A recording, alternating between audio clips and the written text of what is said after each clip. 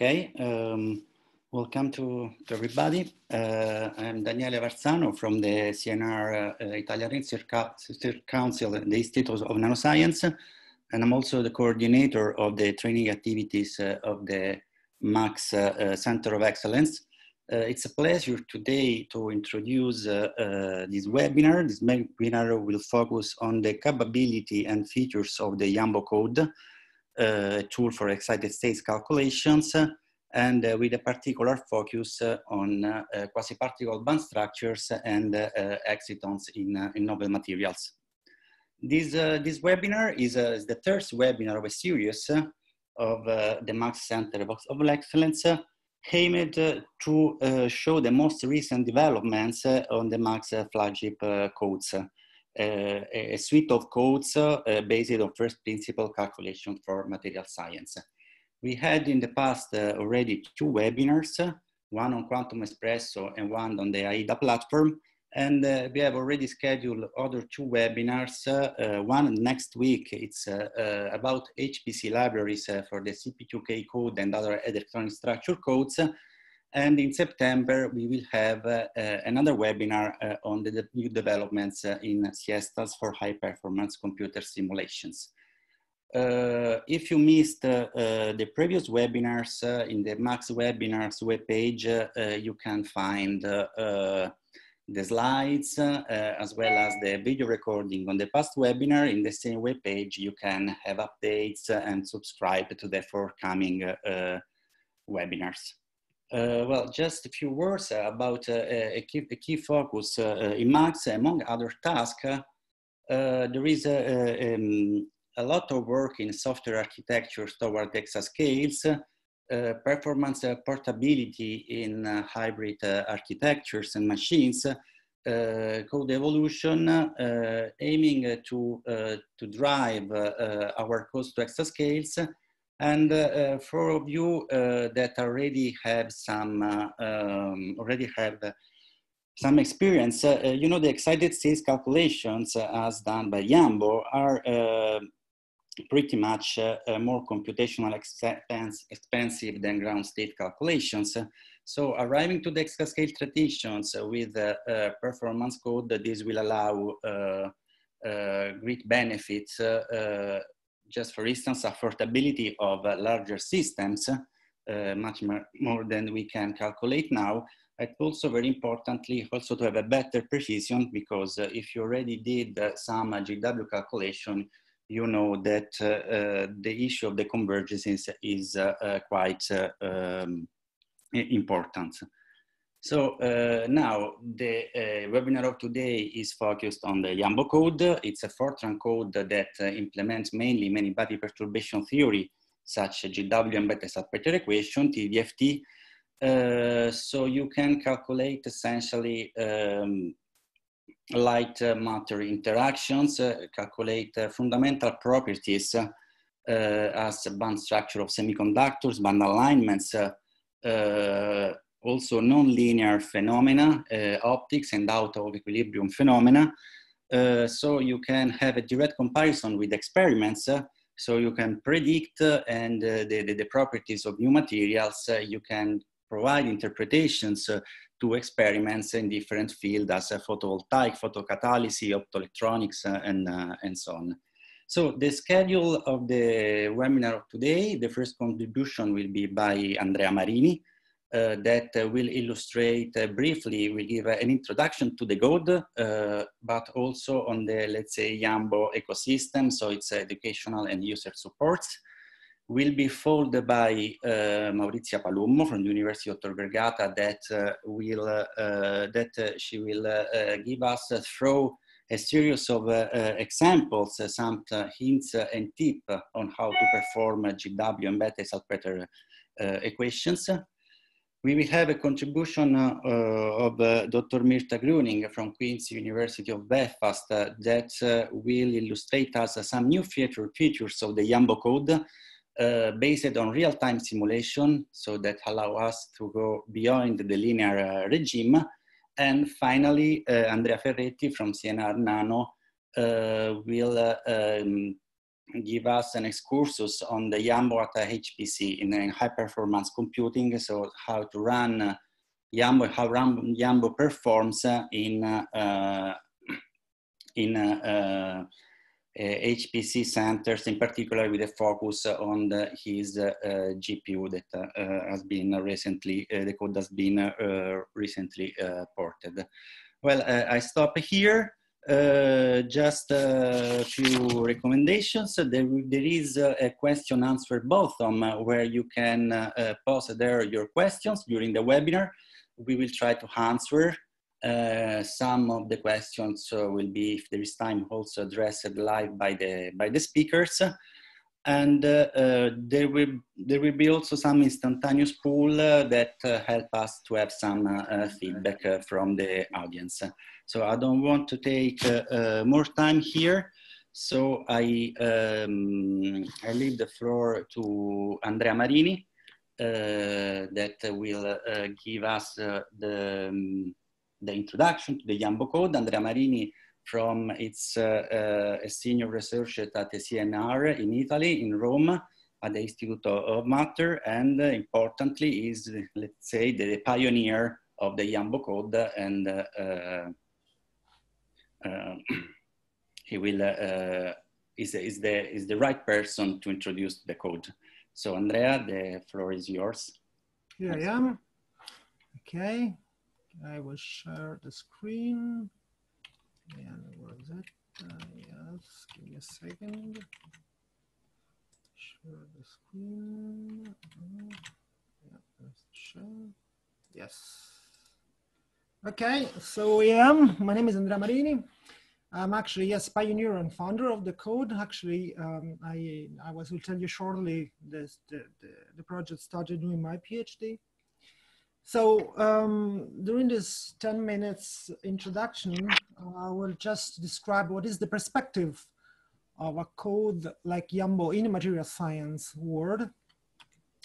And then I will introduce shortly what is the story of Yambo, super short introduction, even if it's 20 years long, so there should be many things to talk about. Then I will actually try to convince you that these modern codes are actually bridges between theories and technological development of high performance computing. So they are sort of big bridges that just make those two different worlds to meet and work to produce material science calculations. And then I will end with an important, very important aspect, that is the philosophy behind Yambo. I mean, what you should know before running and using it. So in the material science world, it's a huge world that got increasing in size along the years.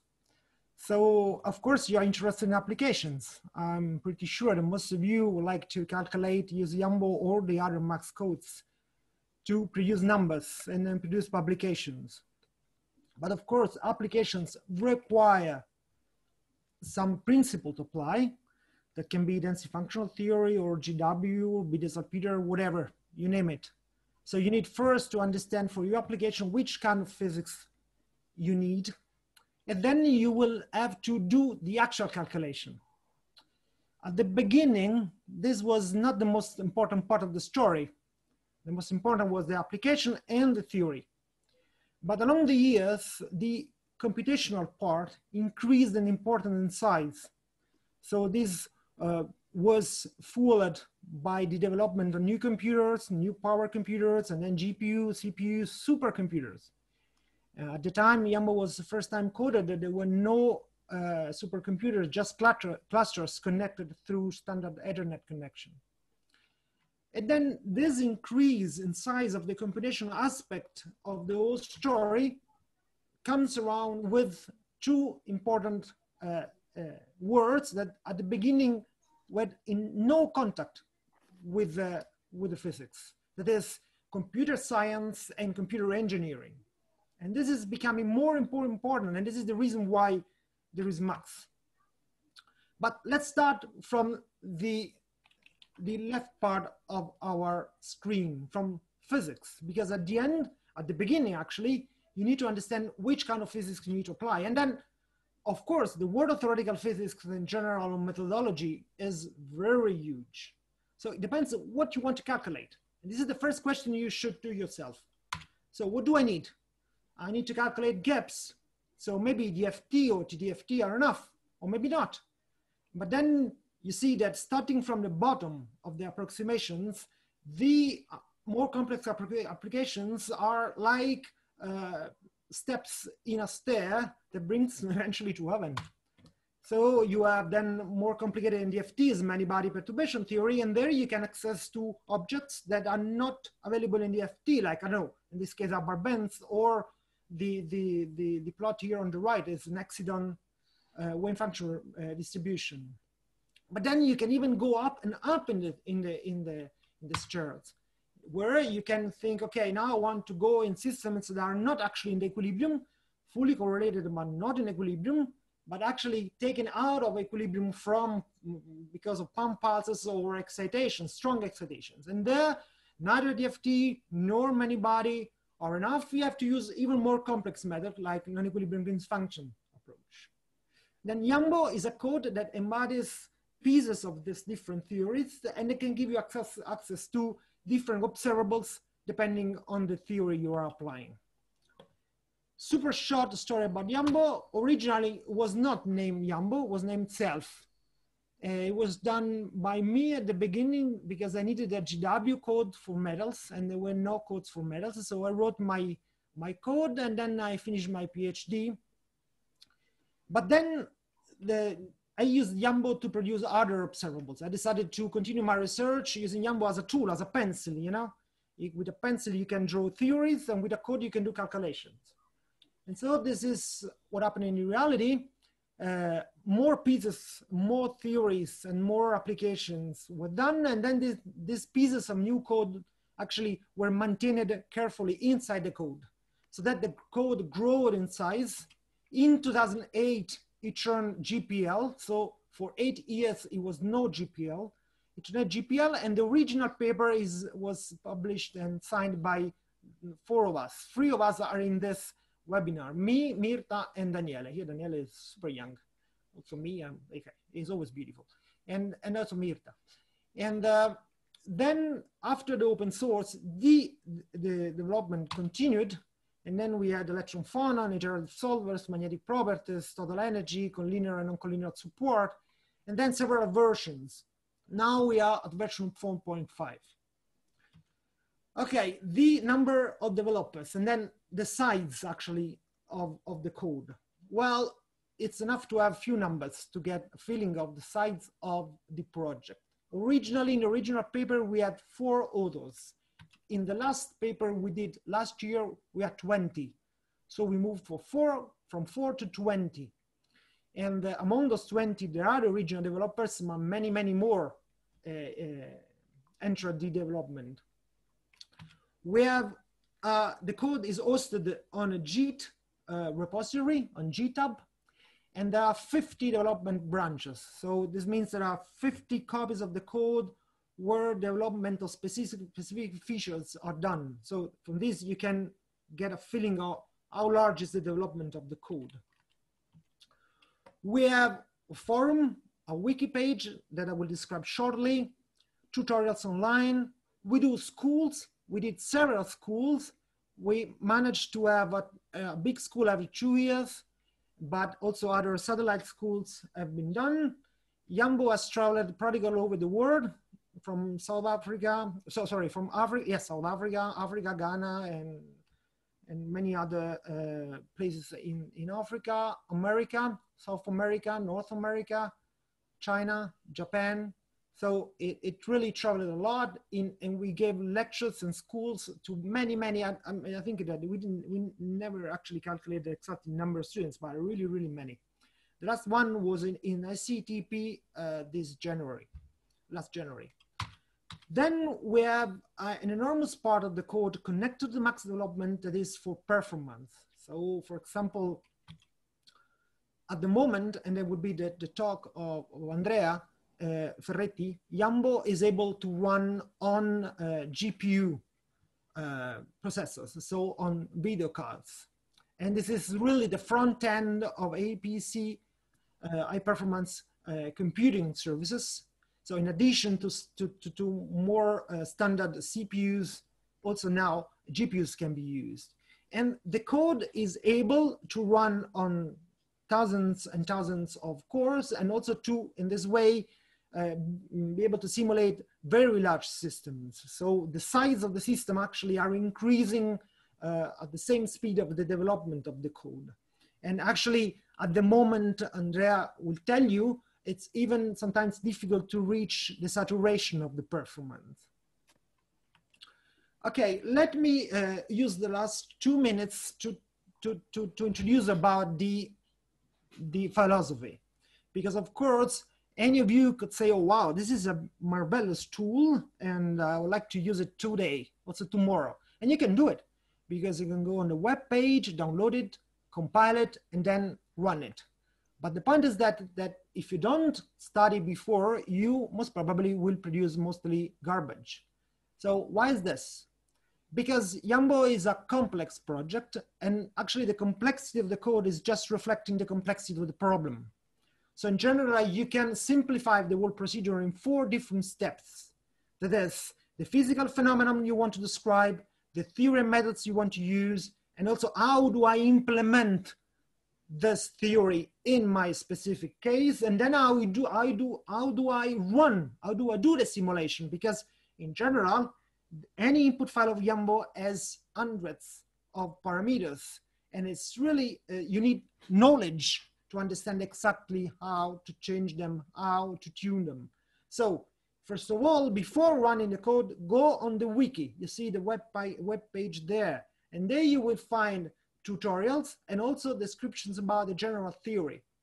So first, you need to understand, to study physics, to understand which kind of physics I need to describe and which kind of theory I need to apply. Is this theory coded in Yambo? So if you want to calculate Hubbard bands, you cannot use Yambo, forget it. Yambo is GW, not the physics of Hubbard bands. This is an example. Then you need to use the tutorials that are on the wiki web page to actually run Yambo in a controlled way, in a driven way, where you are guided in the choice of the parameters and in the selection of the specific method to run Yambo. So in parallel with GPUs or whatever. The last thing is, if you need help, there is a forum, dedicated forum. Just go there and post your question. And with this, I thank you very much for your attention.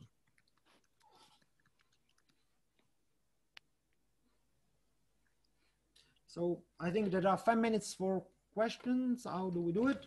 Yes.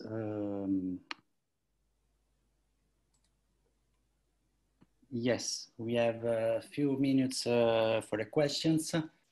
And I mean, we have questions by Manuel Hussein. He said, when you mentioned very large system, the question is how many electrons in general can be treated? Not easy to answer, but Andrea, please. Oh yeah, of course, this depends on, well, I mean, Manor, yes, you first should tell us which kind of atoms, because of course, if you want to calculate a compound made of 100 silicon atoms, I would say, yes, you can do it. It also depends how much space, if it is nanostructure, solid, extended, non-extended. Of course, if it is 100 atoms of palladium or rhodium, well, of course, it's heavier, and because Yambo is a plane wave code. So in any case, you need to describe your system in terms of plane waves. So if you have a lot of space or a lot of, you know, oscillations and variations of density in your system, that could be in a heavy atom, then you need a lot of plane waves. I hope this answers your question. Oh, okay. We have time for another question, maybe. There is. Can you briefly compare Yambo with other codes, Berkeley GW? Well, yeah. I can't. You must. Just. Okay. There is a recent paper on this topic on computer physics communication, where 3 codes, mainly Yambo, the Berkeley GW, and Abinit, were compared when calculating gaps in bulk systems. And then we can provide later maybe the reference on that. But in any case, all of you, Yambo is not the only GW code in the market. Just try them and find the one that most fits your abilities, because it's like, you know, it's exactly like a pencil. You have to find a pencil that you are more, able to use, that is more friendly, that you like the most, and then you will be more productive. Okay, I think that we can go through the next speaker. If there will be time, we answer some of the questions arriving at the end of the webinar. The next speaker is Professor Maurizia Palummo. She is Associate Professor at the University of Rome Tor Vergata. She works at the Institute of Physics in the condensed matter theory group. And she will show us some hints and tips through some examples for calculation of quasi-particle and excitons using Yambo. Thank you, Maurizio. Hi. Do you see my screen? Do you see my screen? Yes. Yes. Okay, so thank you, Daniele, for the introduction. I'm sorry because I have a problem. I have to go to the first slide and then I can start. Okay, so here we are. Thank you, Daniele, for the introduction, and thank you to all of you for participating to this webinar. After the historical introduction given by Andrea about the code, my talk is more devoted to show you which are the implemented equations.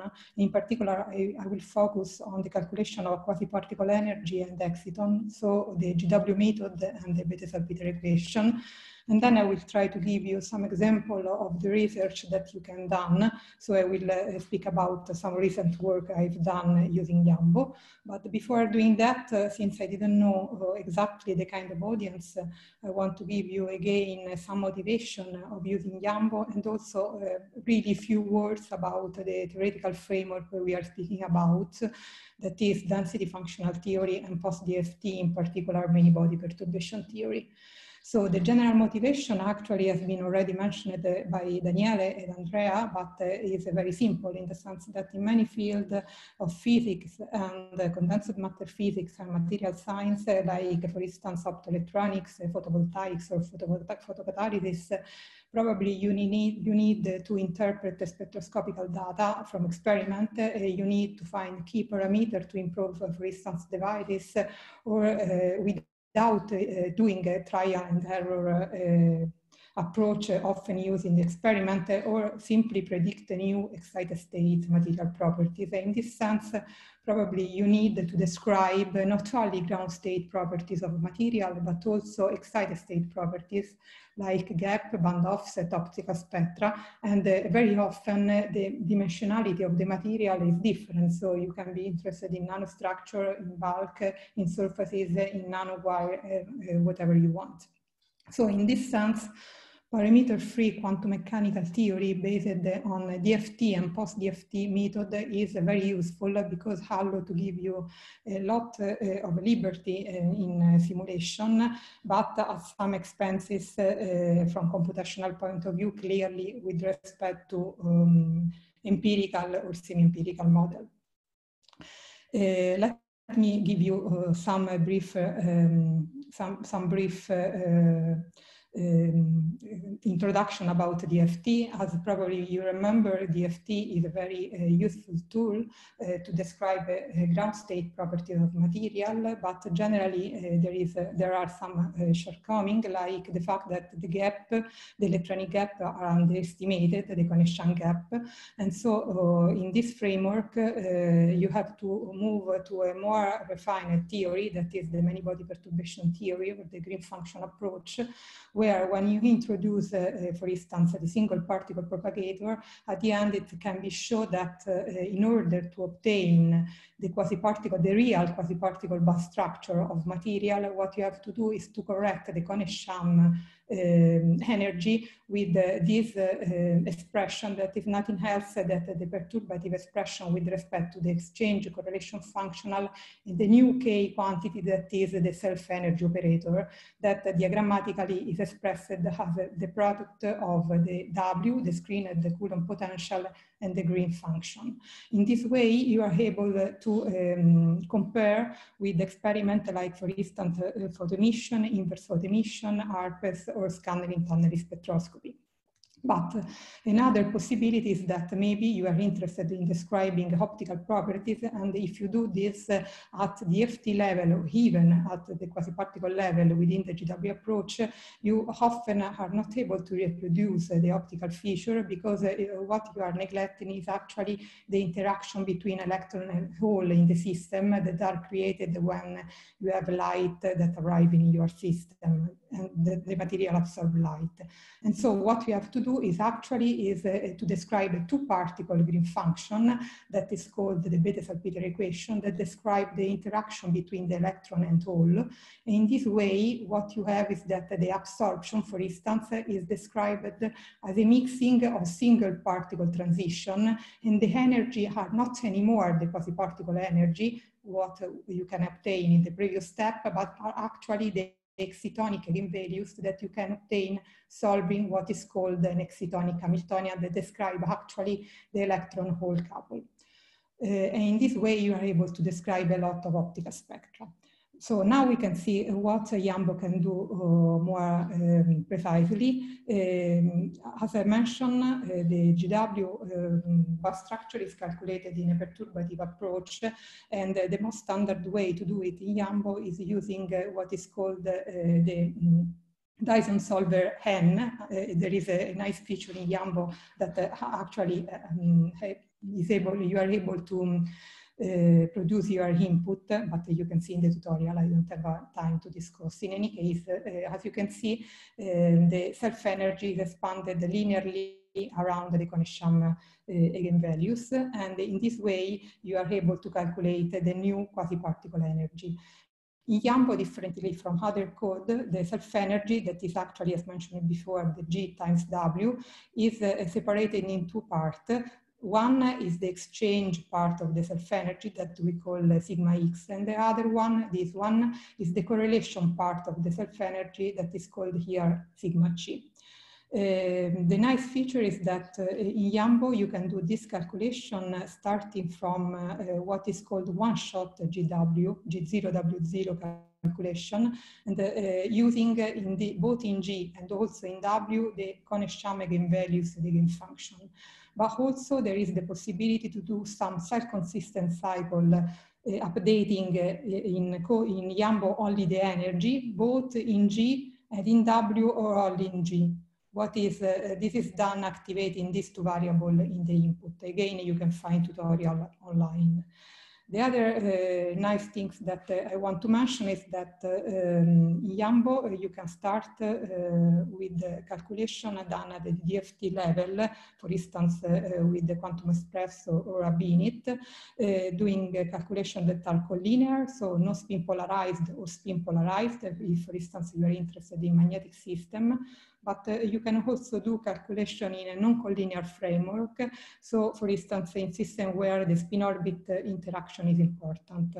Another things that I want to mention is that you can start from any flavor of local or semi-local exchange and correlation functional like LDA, GGA, both from Quantum ESPRESSO and Abinit. And in the last version of Yambo, there is also the possibility to interface with hybrid exchange functional from Quantum ESPRESSO. The exchange part is, I don't want to enter in the equation, but just to give you an idea, the exchange part of the self-energy is actually very fast because as you can see here, the sigma X is formally a sum over only occupied state. There is an integration over Q point at the BZ, and there is only a sum over G, only one G space of the Coulomb component. The correlation instead is much more time consuming, and this is the part that generally is quite difficult if your system is big. So you can learn more in the last speech from Andrea Marini, who will give you a trick about how to use the parallelization variable in Yambo. In any case, as you can see already in a standard calculation, there are some tricks that can be useful. The first thing is that since the correlation part requires in principle a full omega integration, generally in many systems is enough to use a plasma pole model that generally is good for all systems, not for metals, for instance, as Andrea Marini mentioned before. In that case, you are obliged to use a more cumbersome calculation that is the full integration of omega prime. But there is also the nice possibility to restart the calculation, reading the database of the electric screening in a previous calculation. And also recently it has been implemented the terminator in the sum over unoccupied state that, as I'll show you later, make the calculation much faster. And there is also the possibility to use a random integration and Coulomb cutoff. Regarding the quasi-particle, the excitonic calculation, the Bethe-Salpeter equation, as I mentioned before, is remapped in the solution of the excitonic Hamiltonian that is in this way. And the excitonic Hamiltonian can be calculated in the full matrix, that is the so-called no Tamm-Duncan approximation. And generally, this kind of approach means that the matrix is not Hermitian and has 4 components: resonant, anti-resonant, and 2 coupling part. And generally, this kind of calculation is important for molecular or energy loss spectra, while, for instance, when you are interested in optics, the Tamm-Duncan approximation, only these 2 parts of the equation are enough.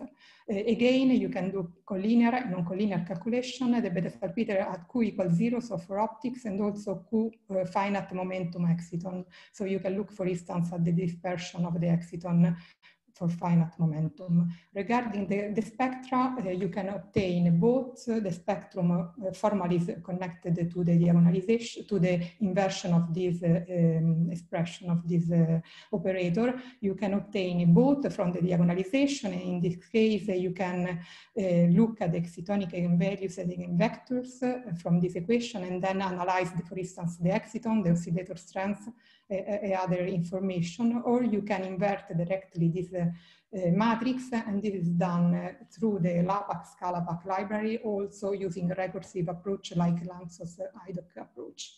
So now, briefly, I want to show you some system. For instance, the first one is a 2-dimensional material, is a bilayer of boron nitride. As probably many of you know, is a material of interest in optoelectronics. And in this case, we were interested to see how the exciton and the structure change with twisting angle of bilayer. And to do that, we have to do GW calculation beyond the G0W0. And this is, for instance, one of the systems that we look at. You can see the difference.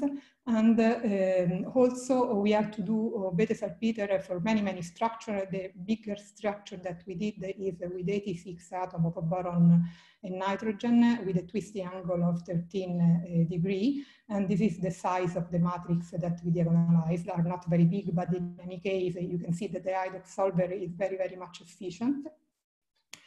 And finally, what we did is also to look at the oscillator strength of the exciton. For instance, in this system, we discovered that changing the staking and the Moret angle of the bilayer, you have exciton that from dark become bright, and also the spatial localization of the exciton change completely depending from the orientation of the 2 angles.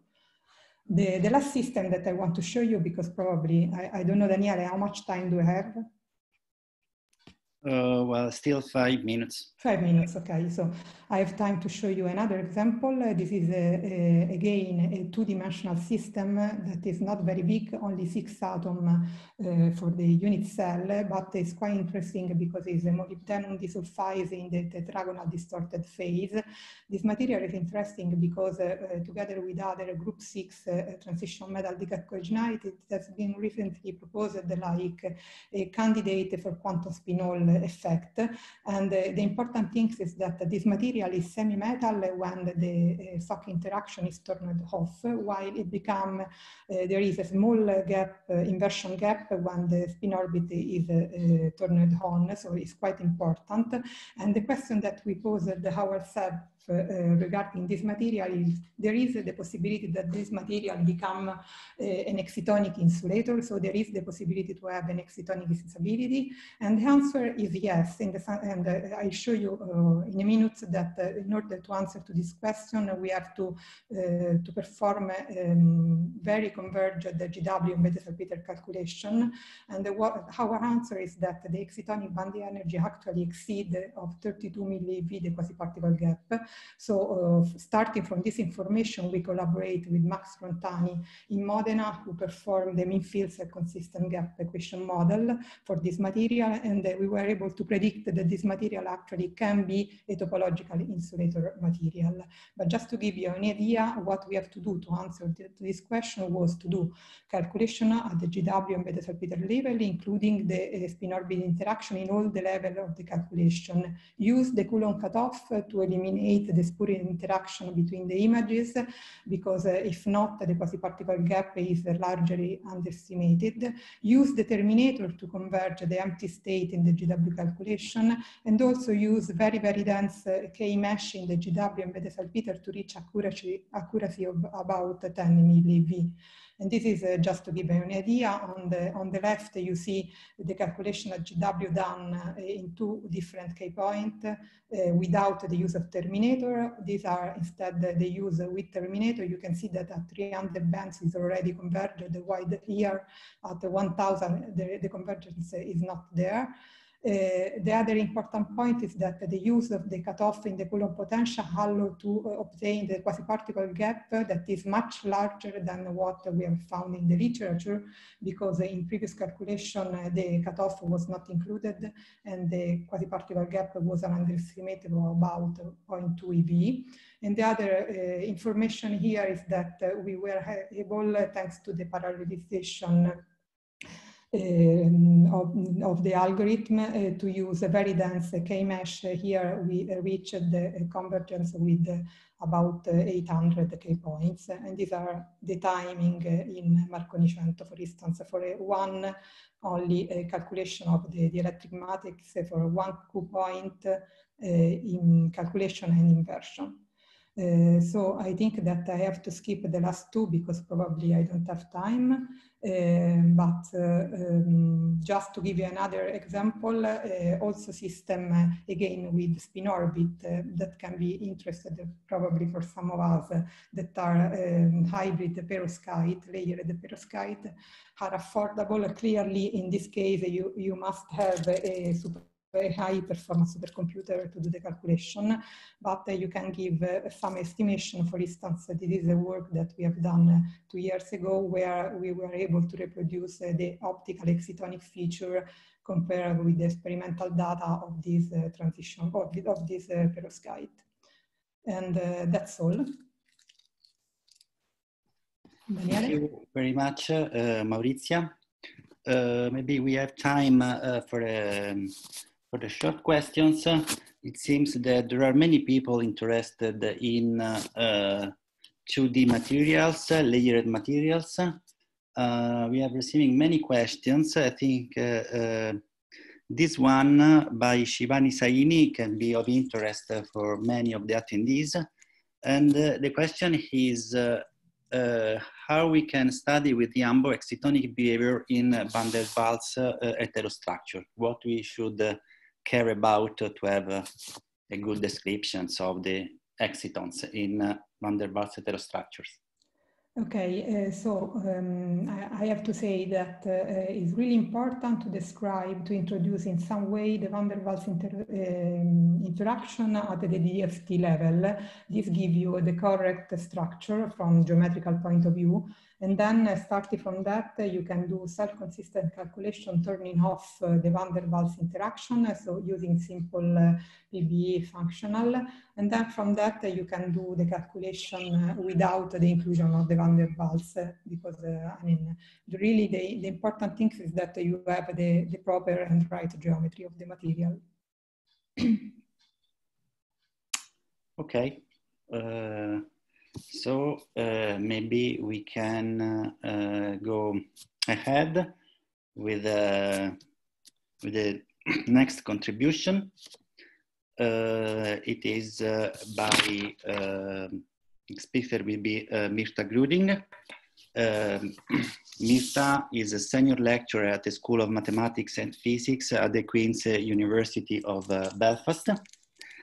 And she will talk about the real-time implementation in the Yambo code and about the description of nonlinear optics in Yambo. That's something that also has been asked in the question answer box. Okay, thank you, Mirta. And thank you, Daniele. So let me start from 2009. So this is when the Yambo code was released and the paper was published.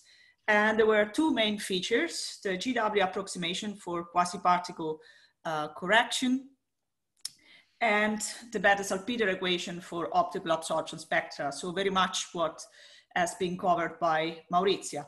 Of course, at the time, we were limited by small systems, and nowadays, thanks also to the participation to the Max Center of Excellence, Yambo can be used for much larger systems. So this was shown by Maurizia, and Andrea Ferretti will give other example.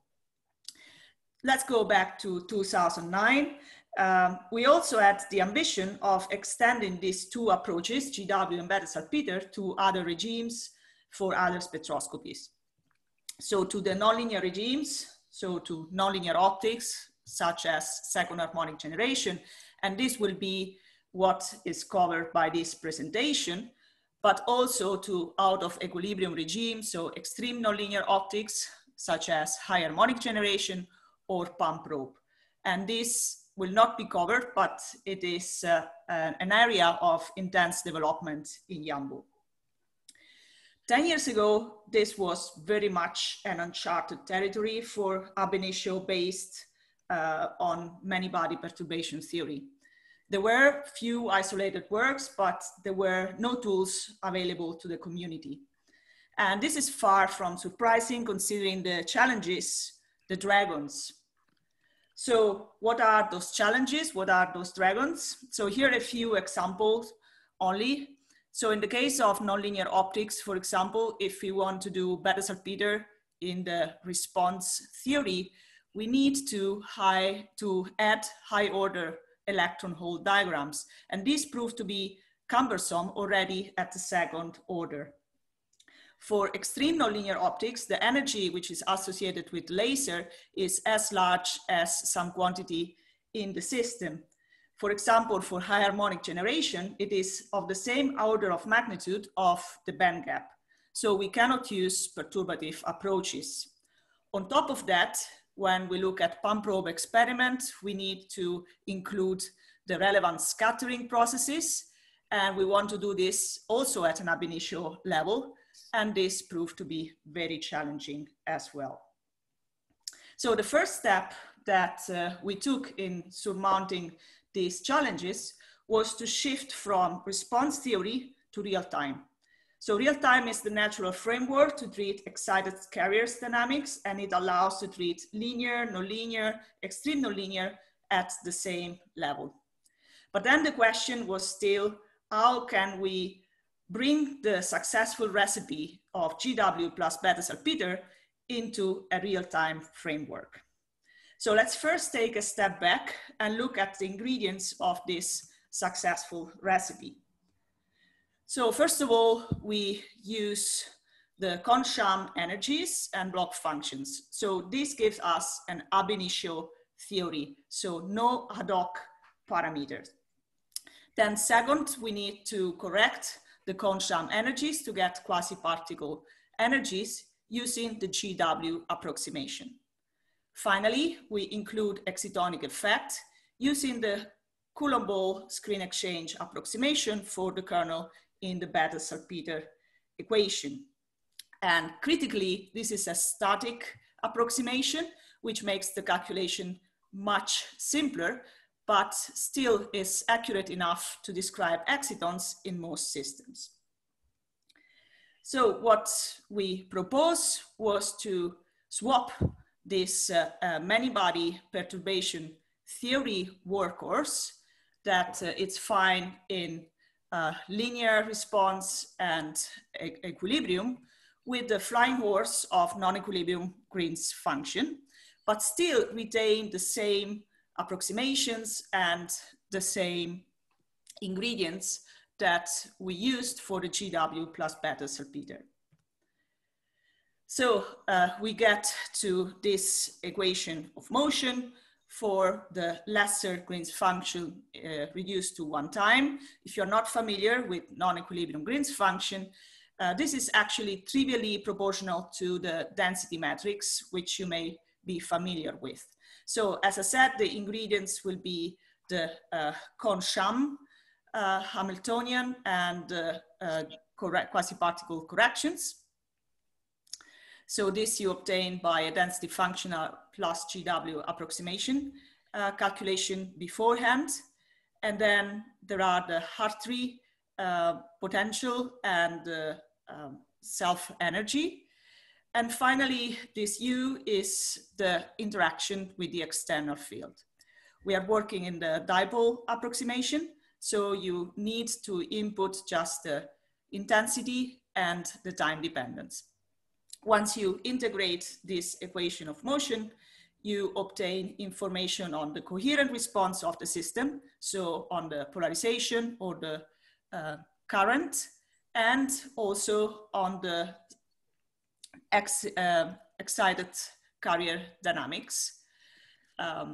So in this presentation, I focus on the coherent response, and here we still have a challenge.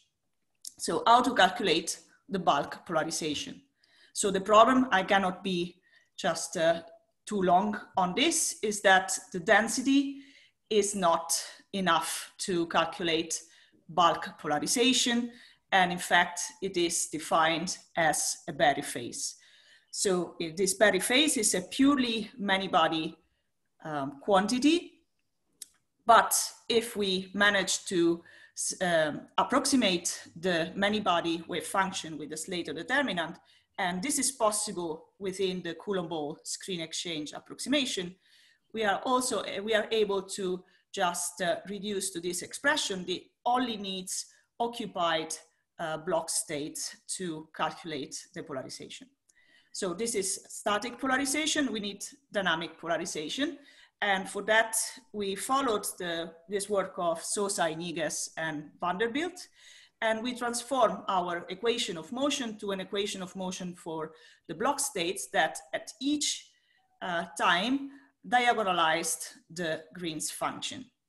So then we just can rewrite the polarization as a Berry phase as it shows in this equation. So back to Yambo. Yambo contains both this equation of motions in two different branches.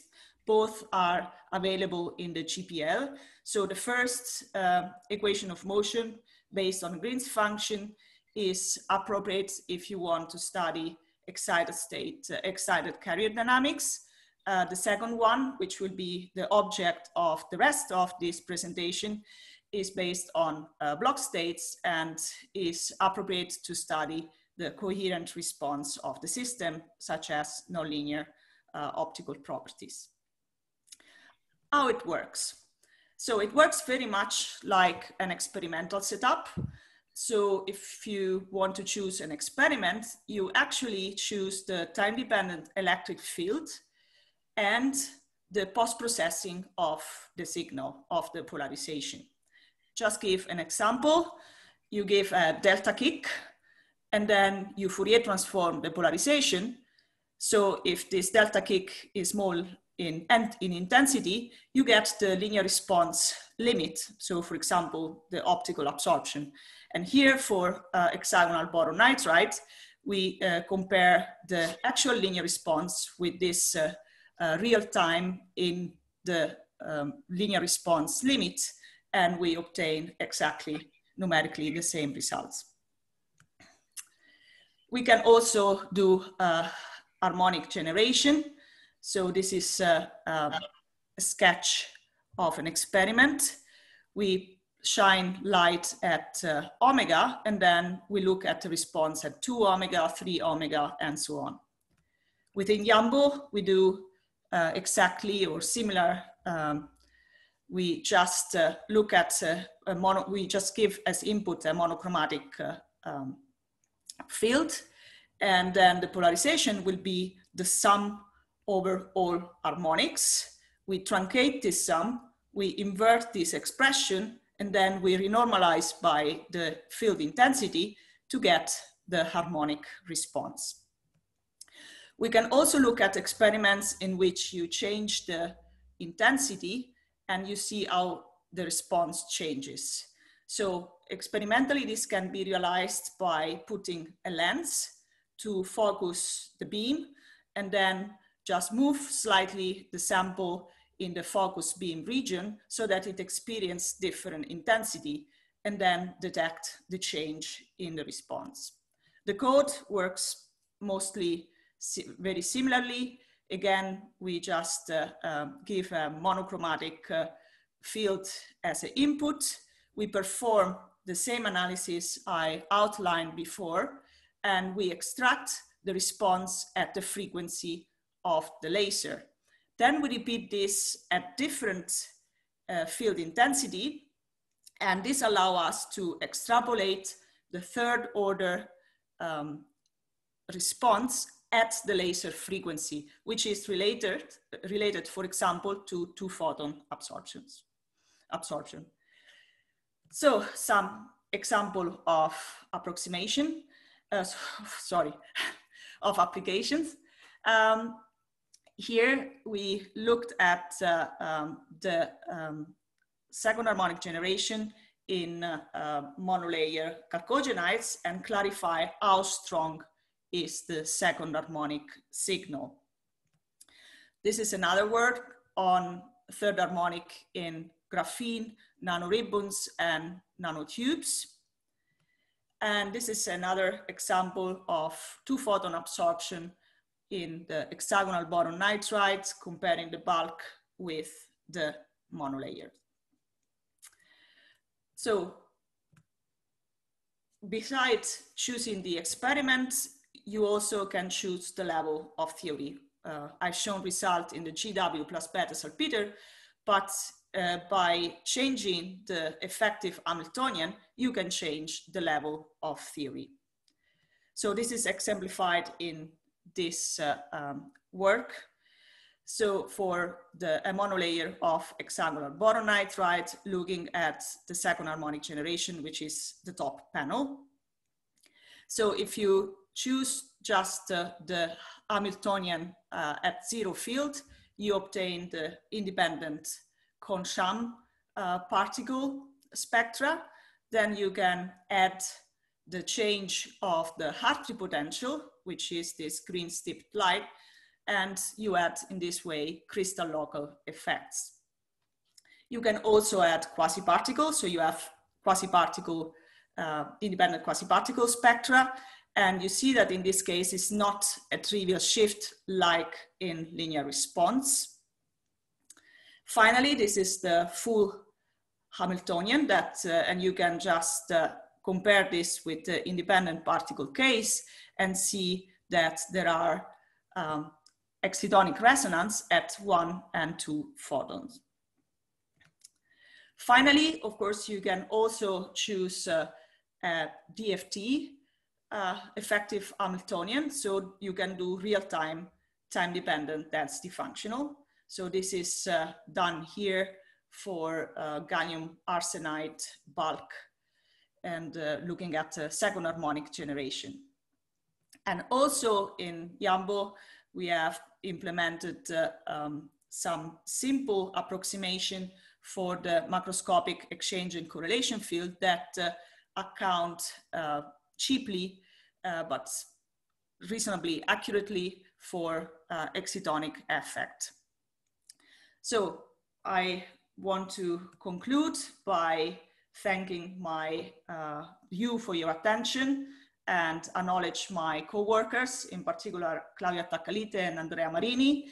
Also, I want to thank Davide Sangalli, Elena Cannuccia, and Maurizio Palummo that contributed to works I've shown. And of course, the rest of the Yambo team for the support and the Max Center for the opportunity of presenting this work.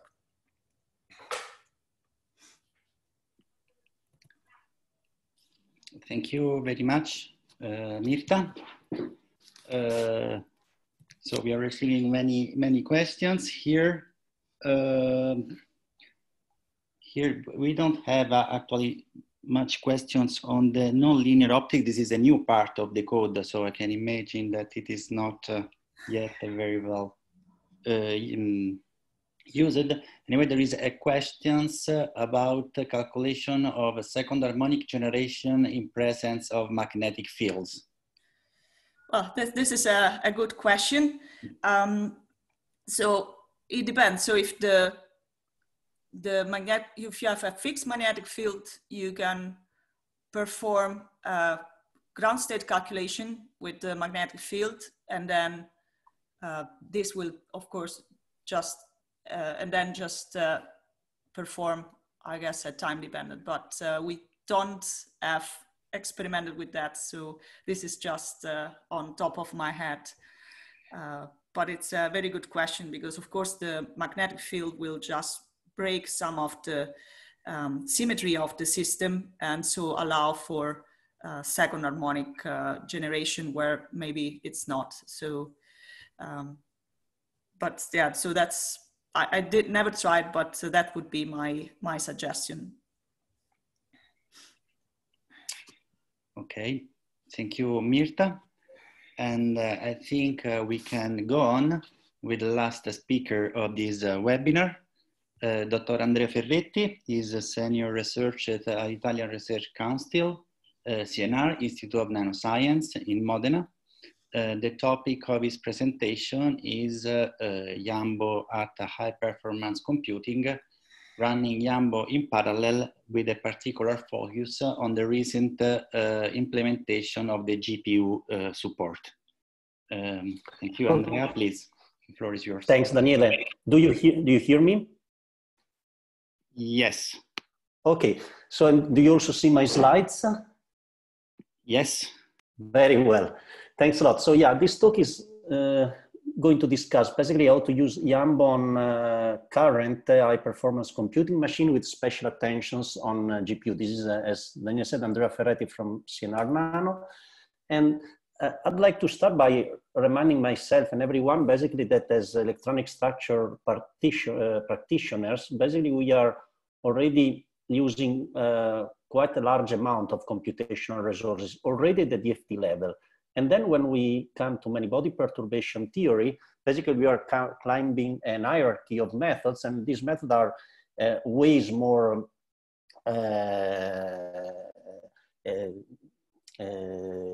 complicated to run on computational machines. So here we use even more computational power. And so this is one fact. And then the other fact that I'd like to point out is that, as you know, and there's no need to remind this here in this context, basically we are undergoing in terms of technology what is called the exascale transition. That is, we are in sight basically of machines that are able to perform 10 to the 18 floating point operations per second. The first one in the US is expected for 2021. And then in the meantime, in Europe, we are expecting some pre-exascale machines. And in 2 more years, also exascale machines are going to be available in Europe, and then China and Japan. So these machines are basically already here. What is important to note anyway is that the technology, the step in technology is going to be disrupted steps. So technology is going to be disrupted, meaning that,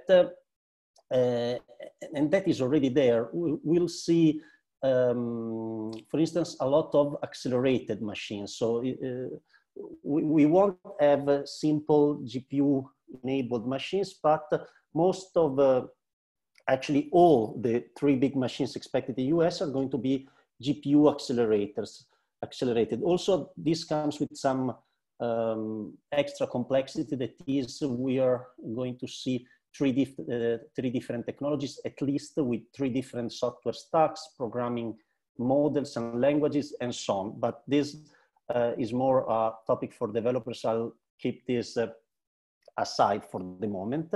Nevertheless, all the methodologies we've been discussing during this webinar need quite a lot of resources, and they need to run, as of today, when tackling large-scale systems on these big machines. So it is definitely important to know how many-body perturbation theory can fit on these accelerated machines. And also, basically, tomorrow, these technologies are going to be part of our commodity clusters at our universities, and so on. So it's a definitely relevant topic.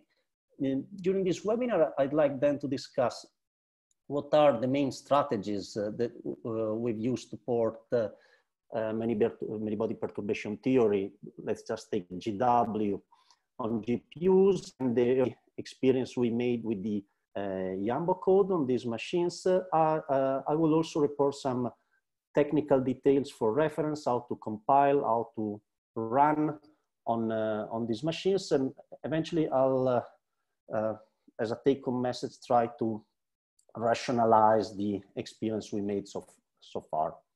So let me start by setting the stage and discussing or defining what we mean by heterogeneous and homogeneous architecture. Homogeneous architectures, HPC wise, basically means the clusters we are used to run on. So a collection of nodes, all pretty much identical, typically equipped with some high bandwidth network, and the standard way our codes used to run on these machines is just to exploit the MPI library and OpenMP. So with a combination of MPI and OpenMP, we can exploit these machines. Then heterogeneous architectures instead are a collection of nodes that are connected then to one or easily more accelerator devices like GPUs.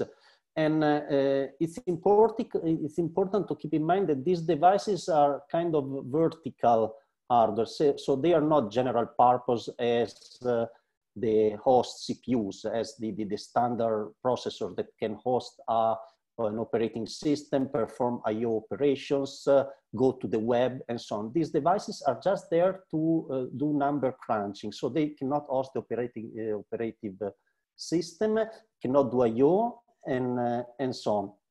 And typically they are capable of a large amount of computation. So they can do really a lot of number crunching. And as of today, they are equipped with large, but still not huge memory. So we need typically state-of-the-art cards today have 16 gigabyte RAM memory per card. So we need to keep an eye on it, especially when we're running the perturbation theory. And so importantly, while for homogeneous architecture, we're just relying on MPI and OpenMP, here we also need a library and somehow a language to just communicate with the devices. And this is vendor dependent. For the case of NVIDIA GPUs, that is what I'm going to discuss during this webinar, the language and the library is CUDA. We'll also have ROCm or one API for AMD and Intel cards to come. Okay, so what about Yambo on GPUs? For what I'm going to discuss, I'll consider standard GW canonical implementation that scales as n to the 4th power of the system dimension, and the related BSC algorithm. And of course, Yambo is a plane waves and pseudo-potential implementation of many-body perturbation theory. Just let me remind what we need to do in order to exploit the GPUs. First, we need to represent the data, meaning that we know how to represent data on the host, but we also need to represent data on the device. We need to handle data transfer. This is typically one of the most critical aspects of the computation of GPUs, on GPUs. And then we need to be able to perform computation on the device. For what concerns NVIDIA GPUs, we have adopted the CUDA Fortran extension and of course CUDA optimized libraries like CUDA Blast, QSolver, and QFFT. As I already mentioned, that this is very important, let me remind this again. It's important to keep an eye on the memory footprint. Also because typically we run with 1 MPI task per card, and already out of it we have access to a large amount of compute power. And this means that if with few MPIs we have a lot of compute power, memory is not going to be distributed as much as it used to be when running on many core machines where we had tens of thousands of MPIs. Here we are more when running a super large system on a few tens or hundreds of MPIs. So the memory usage of each MPI task is quite large. So here is the typical flow of Yambo when running on GPUs. First, some quantities are read on the host from databases from the disk, like wave functions, but could also be other Yambo databases. Then these data, again, wave functions or similar quantities, are transferred to the device. There, heavy computation happens, and ideally even a reduction of the data, meaning, I don't know, you can put two wave function and do the scalar product on the device and get back just the number, the scalar that is the scalar product. This is similar to what happens when we compute quasi-particle corrections. We transfer to the device a large amount of data, wave functions and screening, and we just get back a few numbers that are the quasi-particle corrections. That is ideal. And then again, back to from device to host and down to disk. Importantly, watch out for distributed linear algebra on GPUs. This is still part of the software stack that is basically missing around. NVIDIA is working on it. We'll take advantage of it as soon as possible. In terms of ported run levels, basically we've been porting dipoles that in the jargon are these matrix elements here. RPA response, both irreducible and reducible, self-energy, both the exchange and the correlation, and BSC. I think that in this concerning standard GW and BSC computers, there are really a few run levels that are not ported. Probably the Coulomb cutoff is one, but usually takes no time. So let's say that for coarse graining, all GW and BSC calculations. So we have full support of NVIDIA GPUs concerning GW and BSC calculation. Of course, also independent particle RPA optics or everything that is related. And work is in progress to support different backends. Here, I mean, other cards, ideally AMD and Intel cards. Important, and this is one of the key messages of this talk. Out of this, we can demonstrate some important performance gain that can be obtained out of GPUs.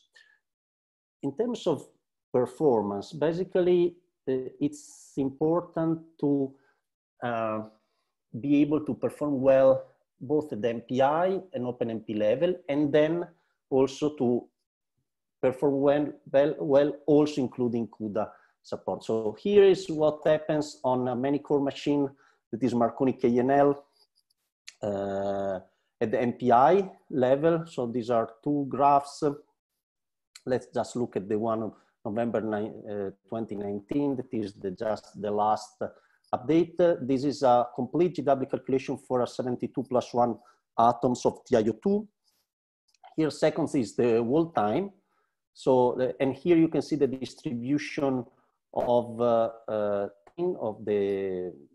various routines. So you see that self-energy takes quite a lot of time, response function cannot, and dipole also takes some time because we have heavy elements with a lot of projectors, and we can scale very well up to 10,000 MPI tasks. That is quite a lot. Also, this is times 2 threads on this machine. You see that other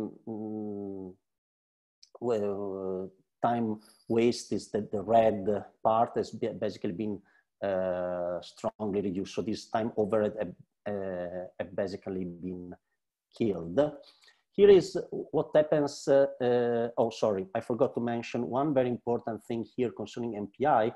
For the sake of running on GPUs, it is extremely important that all the memory, all the relevant memory is distributed, that by increasing the number of MPIs, that is also increasing the number of cards you have access to, you can distribute the memory and you don't have memory bottlenecks. This is almost achieved, everyone, throughout the code. So there are still options working at with MPI distribution and MPI levels of parallelism to distribute memory. I'll try to sketch some examples later on. Here is what happens at the OpenMP level.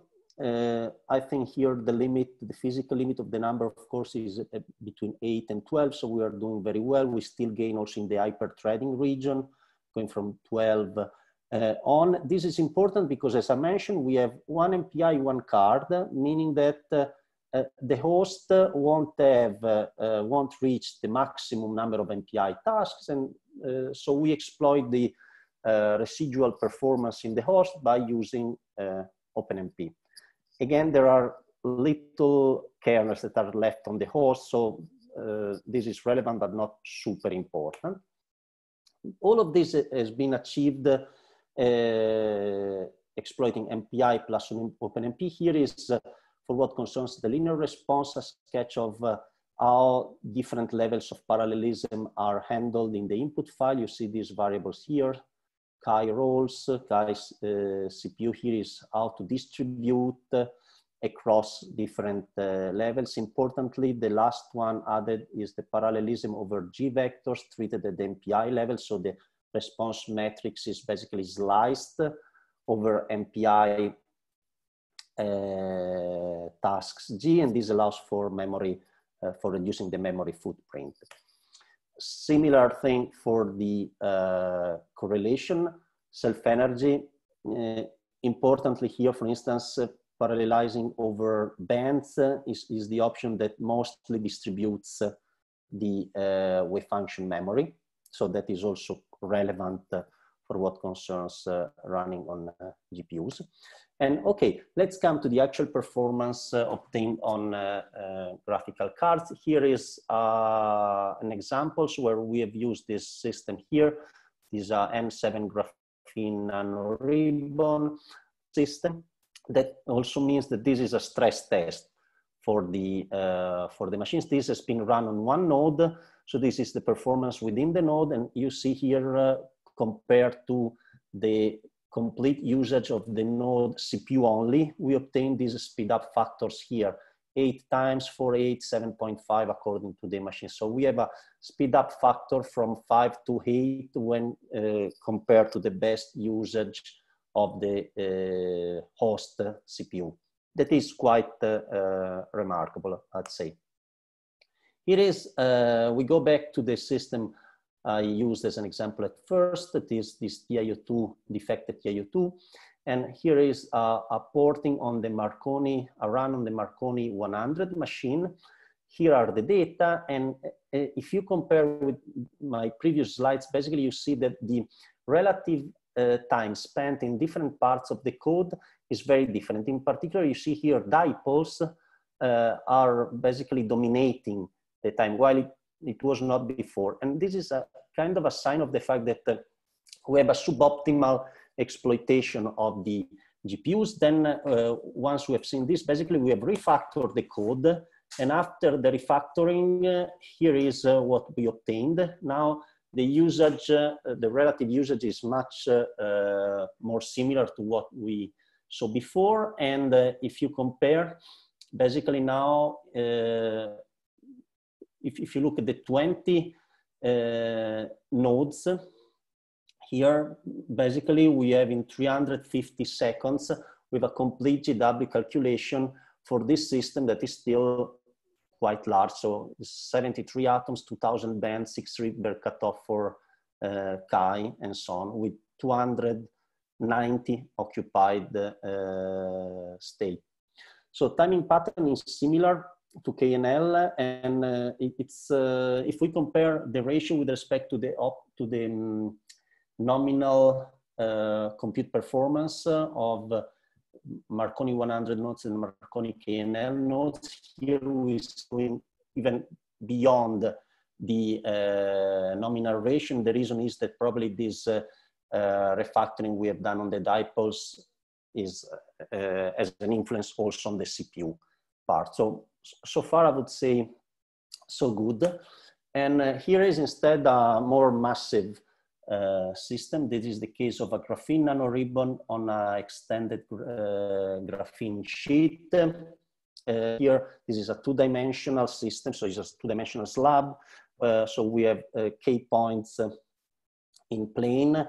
This is quite massive, and you can see though that we were able to scale basically up to 1000 MPI tasks. That means 250 nodes or Marconi 100. And for those having a feeling, this is basically a single 8 petaflop run with a parallel efficiency that is still larger than 50% with respect to 16 nodes. And we were able to push this up to 600 nodes, basically 2/3 of the machine, the whole machine, and 2400 cards with exploiting a partition of the order of 20 petaflop. Just for the sake of the records, the whole Marconi KNL used to be 11 petaflops. So just to give a feeling of the size of the computational partition we have access to with GPUs.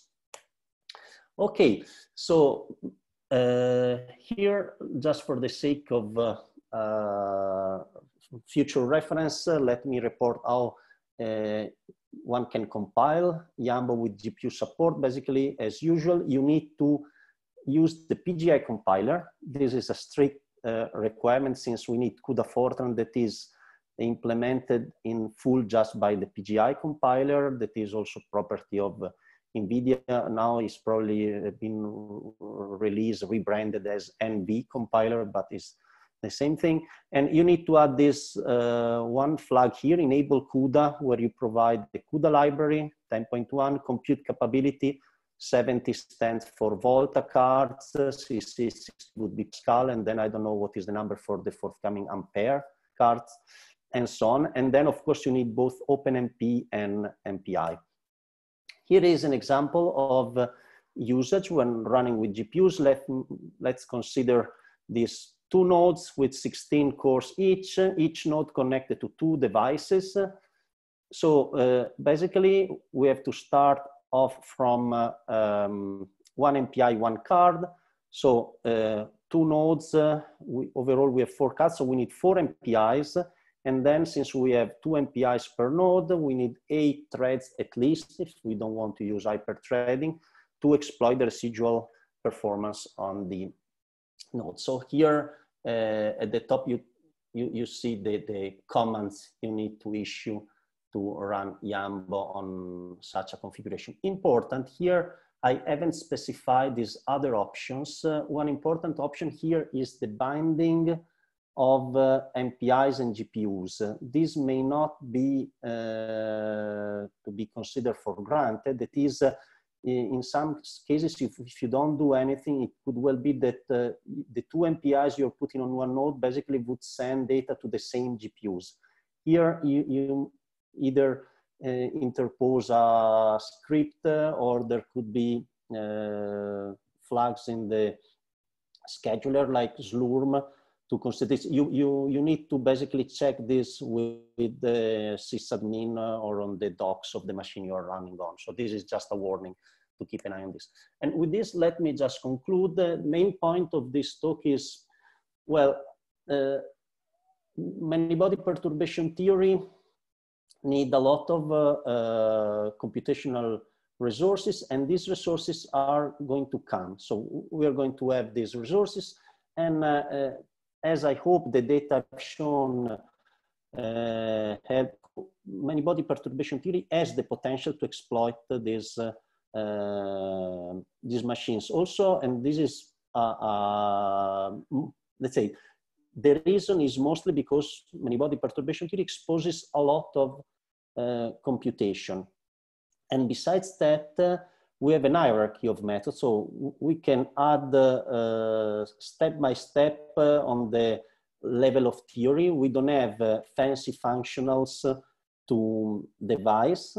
But if we have more computation, basically we can somehow exploit higher levels of theory. And the experience we made so far is basically very, very positive, I would say. There are issues and challenges. One is with programming models, especially for legacy code and in view of maintainability. As I said, there is no unique and standard and open language to support these machines. And so far we need to stick to some vendor languages. Hopefully this is gonna change. This is more an issue for developers rather than for users. Instead, users, I think, has to be very careful about memory footprint of these methods, and need to be well aware of how to control the memory, especially by tuning MPI over different levels of parallelism. Some software components are still missing, and that are crucial, like distributed linear algebra. We'll keep an eye on them, and as soon as they are going to be available, that is basically highest priority to include in the software distribution. And then one last comment is about algorithmic affinity. I think not all the algorithms basically are appealing to run on these machines, so to fit nicely on these machines. Luckily, many-body perturbation theory is probably the best algorithm ever, would be some Monte Carlo like algorithm. Still, many-body perturbation theory, I think, has some high affinity, and that is good news for us as developers and users. And with this, let me thank some of the people involved in the supporting the whole Yambo team to, helping keeping together the code. And thank you for the attention. Thank you very much, Andrea. There are some questions about this, about your talk that I would like to summarize. Let's say to merge some of them. Let's say all of them deal with memory issues in Yambo.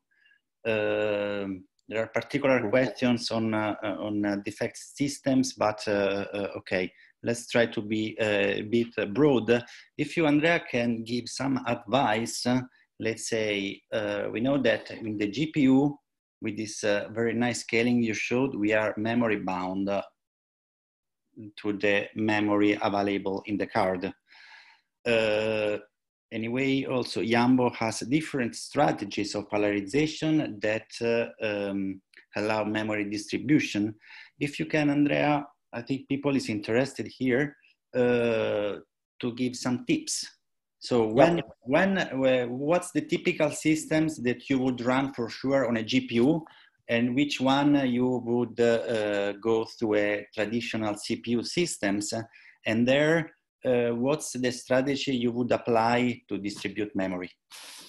Okay, so hope you see my slide about linear response. I think I would start from here. It's totally true what you said, and my experience is that the typical situation is that you start with a given number of nodes to run your system, and you get a memory fail, and then you increase this number of available nodes until you start running. And when you start running, your calculation is super fast. So the memory is really the bottleneck. And also, one of the most critical situation I've met basically is when running on a system where the number of GPUs I had access to was not tunable. Say, if I have my own workstation with 2 GPUs, a system that doesn't fit because of memory there is basically stuck. You cannot do anything. If you instead run on a supercomputing system where you have a number of nodes equipped with GPUs, the typical strategy is that you increase the number of nodes such that via MPI, you distribute memory farther in order to basically keep memory under control and be able to run. Now, I'll make an example. So for instance, system I showed you before, like defects, 72 atoms with defect, 100 atoms with defect, those are all feasible.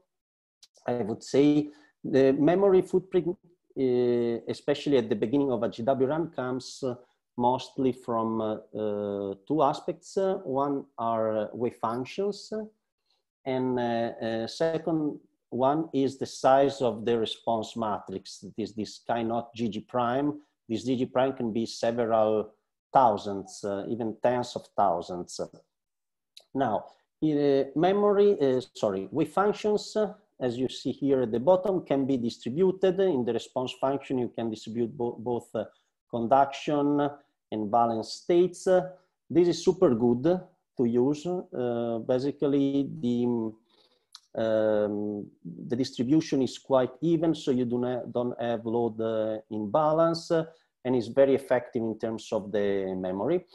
K-point distribution also would do, but typically leads to some redundancy in the wave function, so it's not as effective as distributing directly C and V's.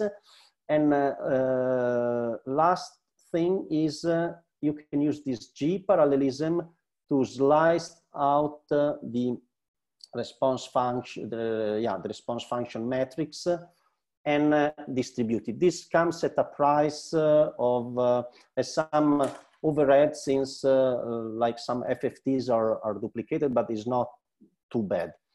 Instead, what is a bit more critical at the moment is that we are forced to run, if you want to run on GPUs, the linear algebra, we're forced to run it serially. So this chi-naught GG prime matrix is not distributed. This is because we are missing this distributed linear algebra library on GPUs. I think a solution would come in a few months, nevertheless. Here, if you're really bound to matrices that, I don't know, in one of my recent systems where I saw this problem, I had matrices of the order of 25,000 by 25,000. There, you're really borderline with the memory on the card. And in those cases, there's a flag such that you can do the linear algebra back on the host. So it's slower, but you have to run it only from time to time. And for the sake of memory, it may be what is an option one may consider. But usually that is not the case. I think with these other tricks and the MPI level, you are well within the memory. And similarly for the self-energy here, key aspect is basically parallelizing over the bands. Basically, this will distribute wave functions, and you can distribute all of them. If you use this QP parallelism, this tends to replicate some of the memory. So better just focus on bands and just use QP parallelism if you can afford. Okay, maybe we have time. We have many questions, but the time is practically over. Time flies. Yeah, one question that arrived, maybe the last question. To the others, we will try to answer in the later in the next days. There was a question about the Yambo implementation of the GW screening. So if a plasmon pole for frequency, and maybe Andrea, you can answer to this, also giving some comments about the future. Okay, so yeah, Yambo at the moment has two implementations for treating the dynamical dependence of W and GW. One is the standard God-Benitz plasmon pole that has been the workhorse for 2 decades of GW calculations. It's still, I think, very difficult to find systems where it totally fails, though it's not impossible. And indeed, there are a number of cases where even God-Benitz, so plasmon pole in general, but even God-Benitz that seems to be quite stable, tend to fail. In those cases, or for higher accuracy, you may want to run full frequency GW. The version that is implemented in Yambo is a real axis, full frequencies. And the number to keep in mind is that plasmon pole requires 2 evaluation of the response, 2 frequencies. So the evaluation of the response function at 2 frequencies. Full frequency requires hundreds of frequencies with all the memory, the connected memory issues.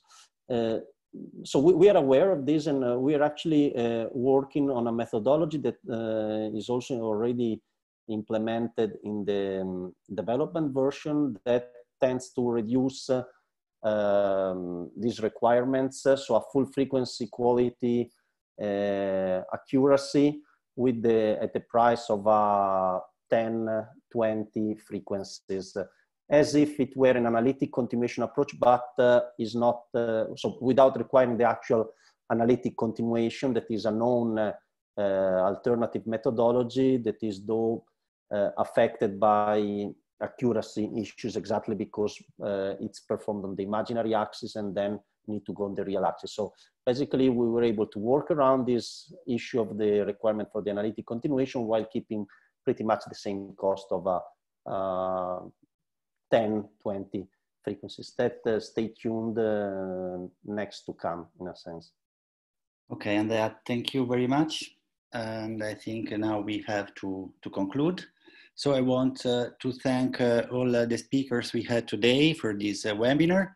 I want to thank also the technical support provided by Max to realize this webinar. Before concluding, just some recommendation. There were questions asking about basic knowledge about how to start using Yambo. So in the Max training page and also in the Yambo web page, you will find training materials consisting of video lectures that we recorded in the last school of Yambo in January. There are tutorials that you can follow at your pace. So starting to make explained example step by step using Yambo.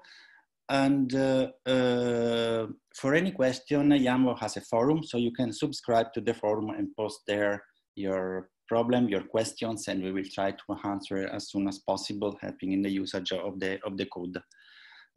Finally, I recommend also to subscribe to the Max newsletter, so you can receive updates, and you will be updated on the next Max activities. As already said at the beginning, we have a webinar scheduled for the 24th of June on HPC libraries for the CP2K code and other codes. And with this, I just thank you all the attendees for having participated to this webinar. Thank you very much.